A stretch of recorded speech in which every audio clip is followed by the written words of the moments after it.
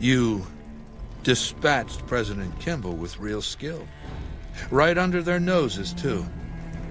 What a humiliation. My forces are in a position to assault the dam. Legatus Linnaeus has assumed command. Are you ready to go to him? To tell him to begin the assault? Good. In hoc signo torus vinces. Report to Legatus Linnaeus immediately. He'll brief you on the plan of battle. Come back victorious. Or don't come back.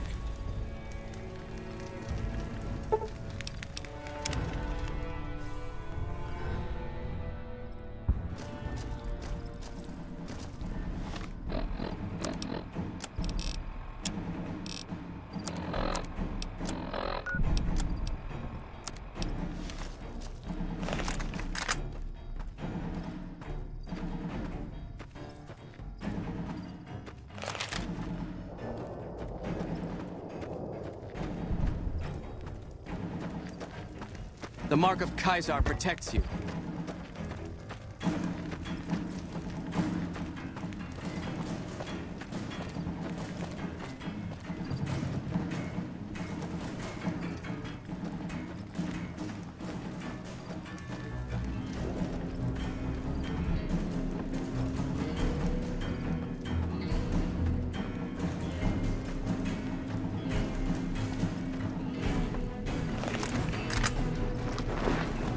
Legatus, a stranger arrives. One who bears the mark.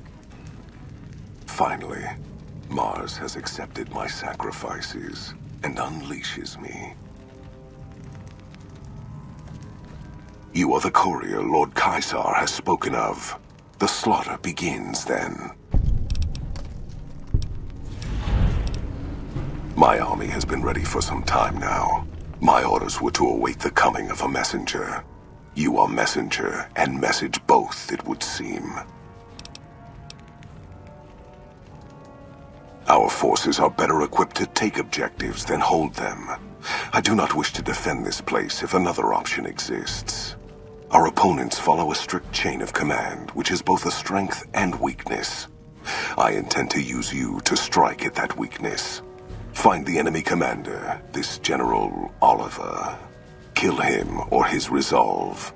Do this and his cowards will retreat, leaving the dam to us.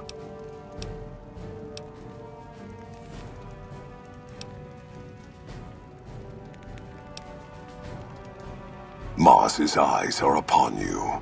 Do not fail him, or us.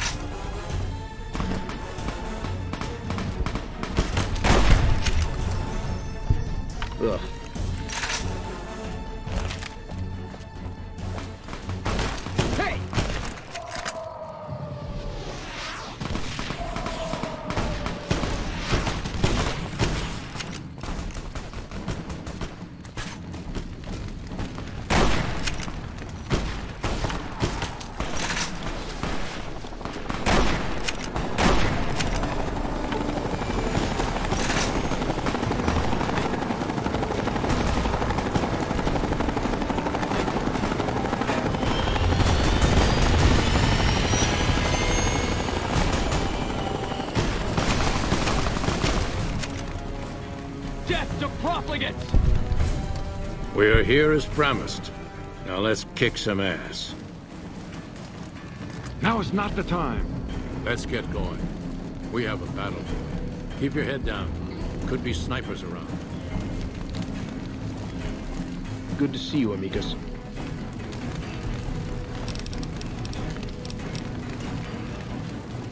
The Mark of Kaiser protects you. We each serve the Legion in our way. Good to see you, amicus.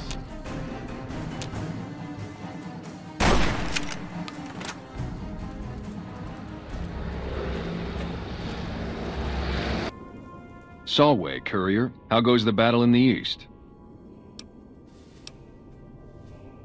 Good news indeed. If only the same could be said for the west. The enemy is much more fortified ahead, and have snipers set up at key positions, which keep our men pinned down.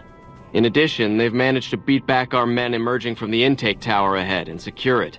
If we could just get rid of those damn snipers, or release our waiting men in the intake tower, we'd have the manpower to storm their positions.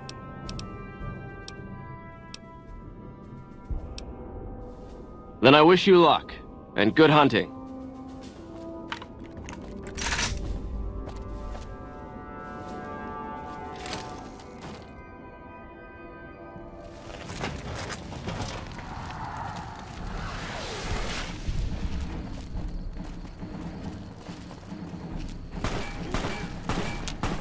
I've got one!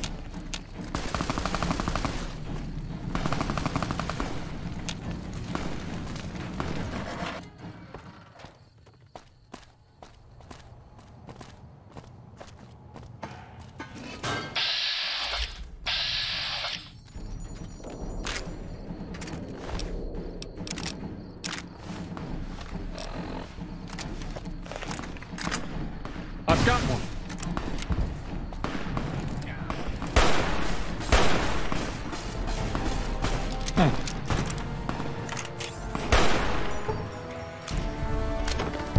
Whoa, whoa, careful.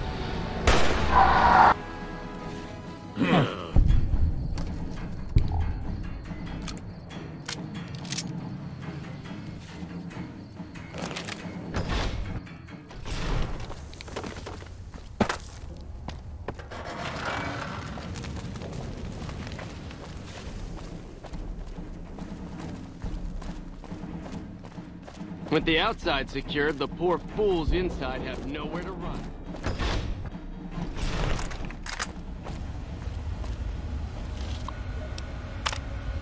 Ah, the outsider who gained our master's favor.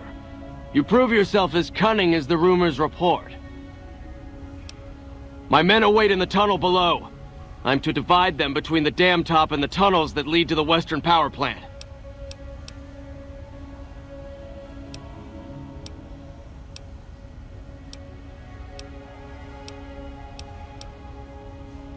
Your words have merit.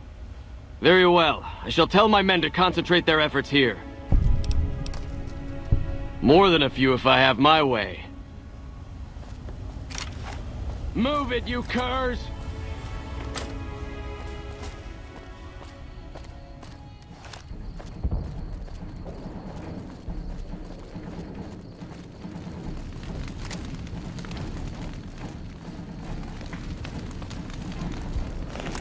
And no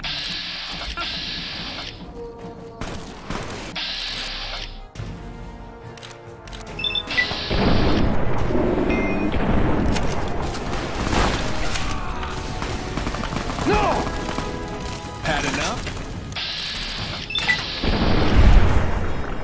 Man down!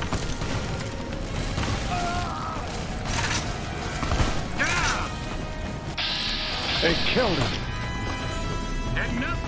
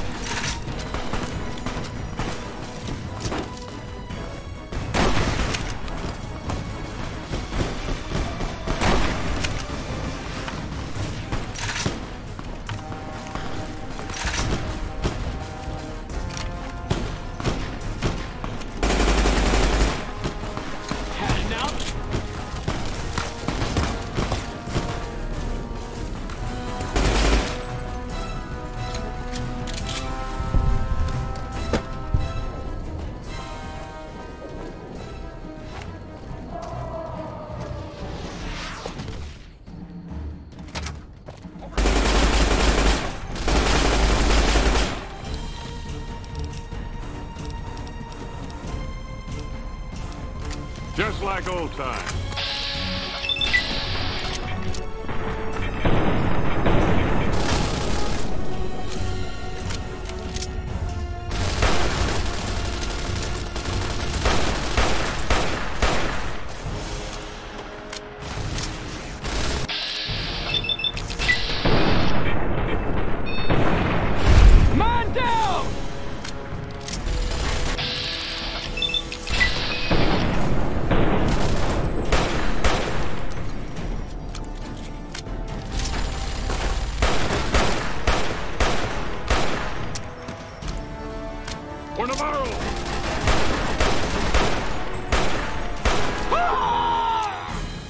What have you done?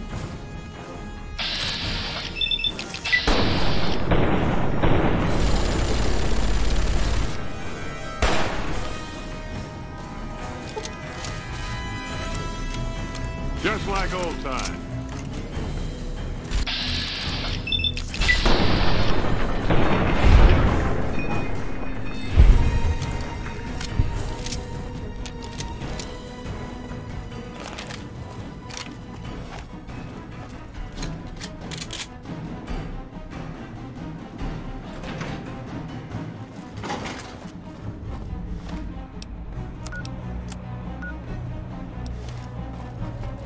Come on! Hey!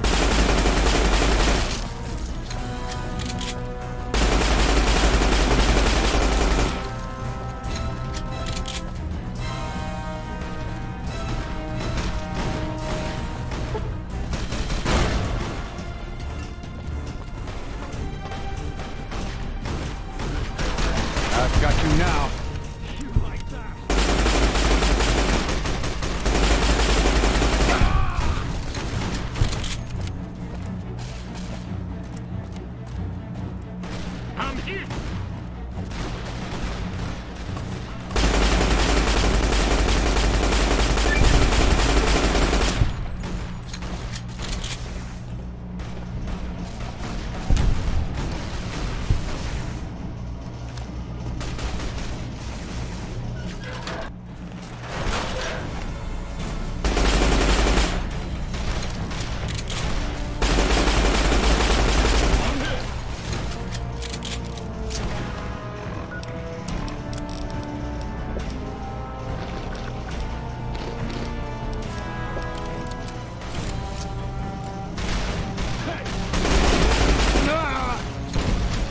Over here.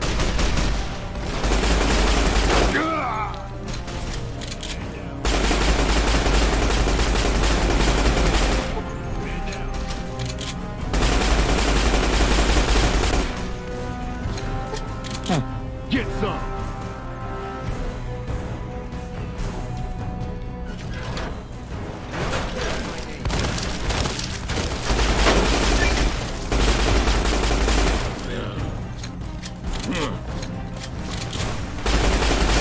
Had enough?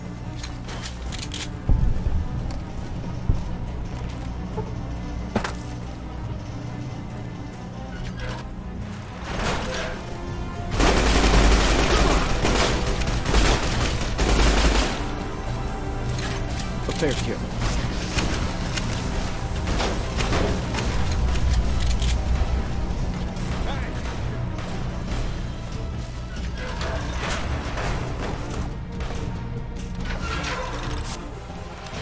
So you must be the courier the reports mentioned.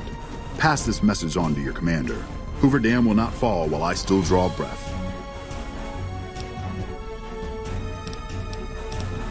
This battle is far from over.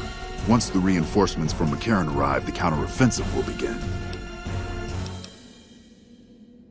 If that's true, then there's nothing else for it. My men and I will hold out as long as we can.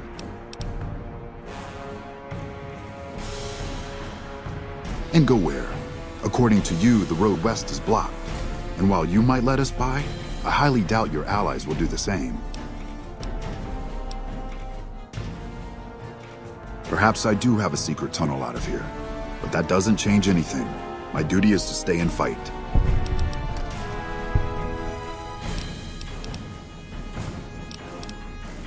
My men and I are soldiers. We share an obligation to follow orders, and our orders are to hold this dam.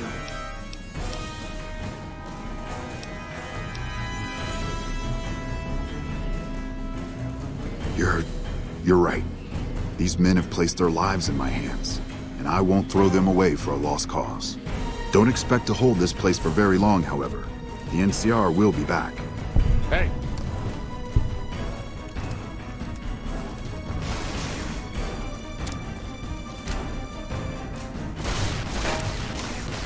Want some more?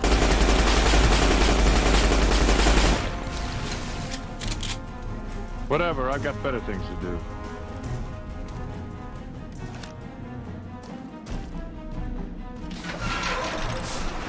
Judging by the lack of blood, I take it the coward Oliver fled rather than face me. No matter. The rest of the dam is fully under our control. A few pitiful holdouts remain, but their time is short. The general was the last source of concern.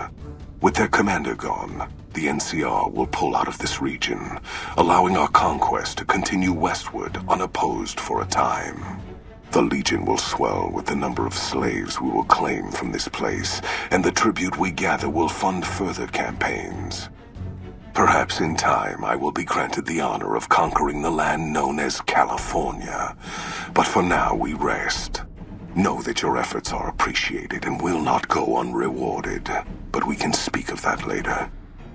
For now, come. We must see to the burning of the dead.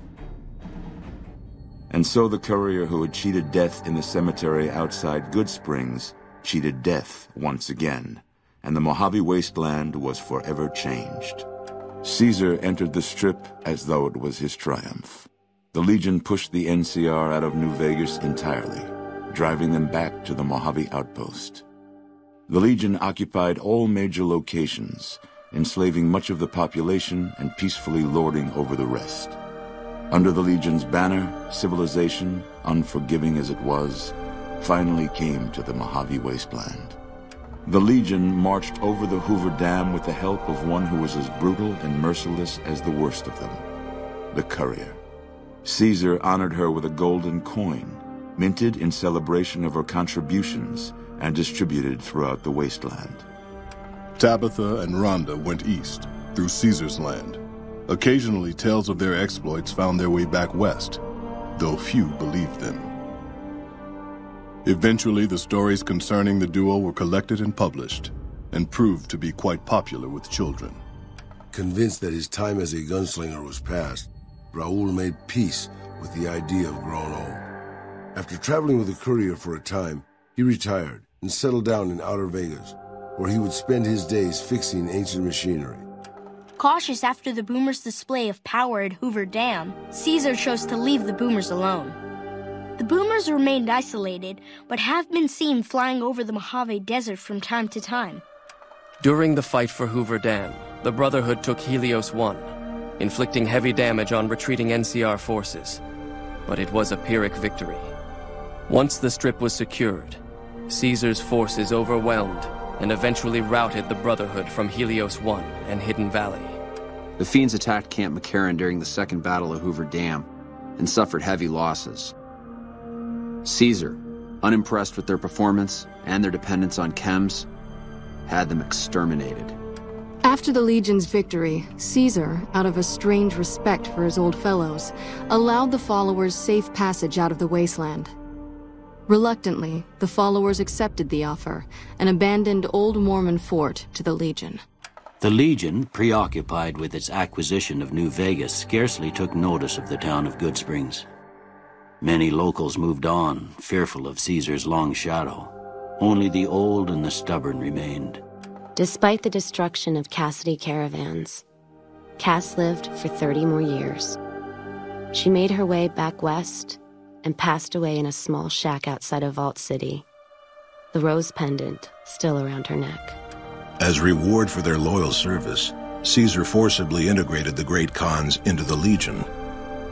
The sick and elderly were killed, the women sold as wives to ranking officers, and the tribe's identity was annihilated. Though many great Khans mourned the death of their tribe, Many more were ultimately satisfied with their revenge against NCR.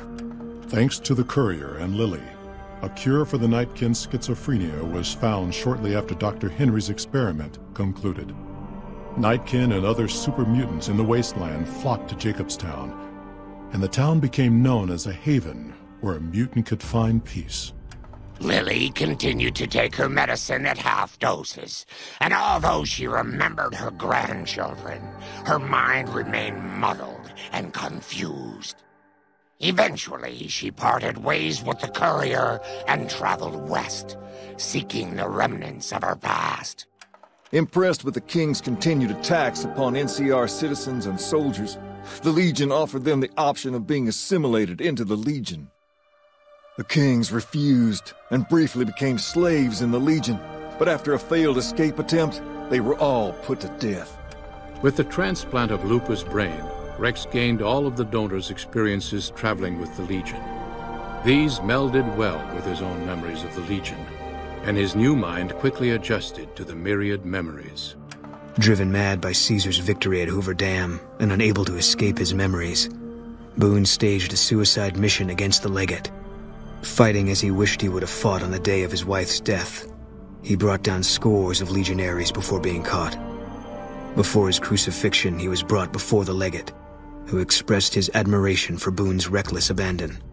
Boone spat tobacco in his eye, for all of Caesar's armies to see. Most powder gangers at the correctional facility fled into the wasteland rather than face the advancing forces of the Legion. Those brave or foolish to remain were killed or crucified by the merciless legionaries. Armed with a wide array of improvised explosives and stolen weapons, the Vault 19 powder gang tormented the Mojave Wasteland for years. Citizens of the NCR were favorite targets, and they always suffered the worst fates.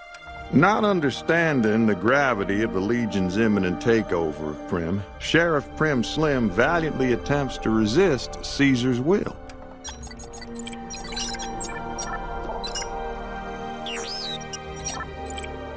During the attack on Hoover Dam, Chief Hanlon and his rangers threw themselves into the path of the Legion assault, dying to the last man and woman. In the aftermath that followed in the NCR, bitter citizens and opportunistic senators were quick to denounce President Kimball and General Oliver. Hanlon and his fallen rangers were revered for their bravery and sacrifice. Merciless in their assault on the NCR, the remnants struck fear into the hearts of even the Centurions at Hoover Dam. Well aware of the full extent of their power, Caesar commanded his troops to not pursue them. And so the courier's road came to an end, for now. In the new world of the Mojave Wasteland, fighting continued, blood was spilled, and many lived and died just as they had in the old world. Because war never changes.